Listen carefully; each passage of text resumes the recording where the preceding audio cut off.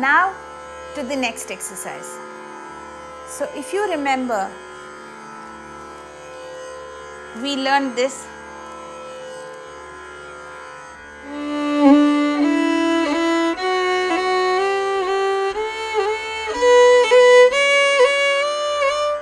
We learned this exercise. So now a variation of this exercise.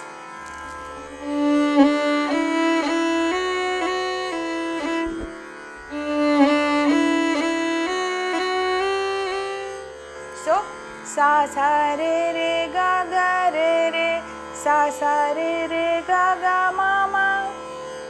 Now the corresponding phrase to that. Re re ga ga ma ma ga ga re re ga ga ma ma pa pa. The only thing is you have to use the fingering that was used for the exercise, the first exercise that I taught you. So,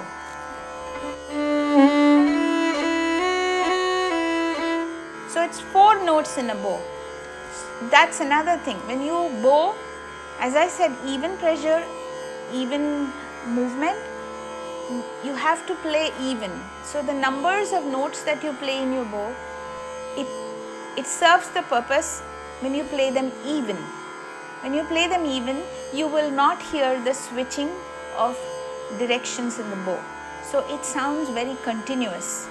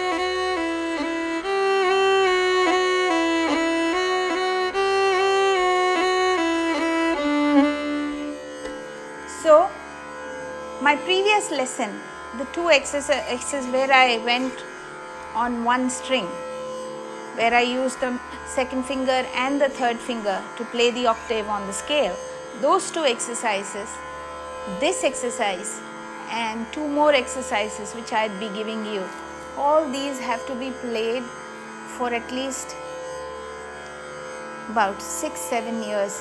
When you are a beginner, you need to play it for 6-7 years, and you have to gain speed in this. The more faster you get with your fingering, the more you're going to be technically sound. So.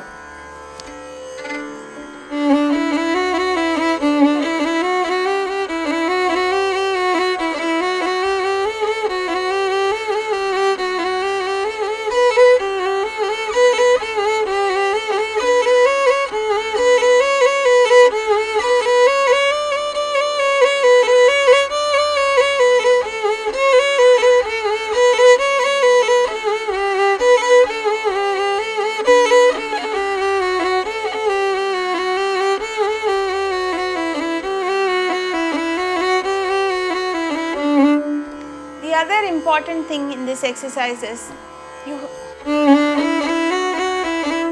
see the clarity with which I lift my finger and put it back, that should be there.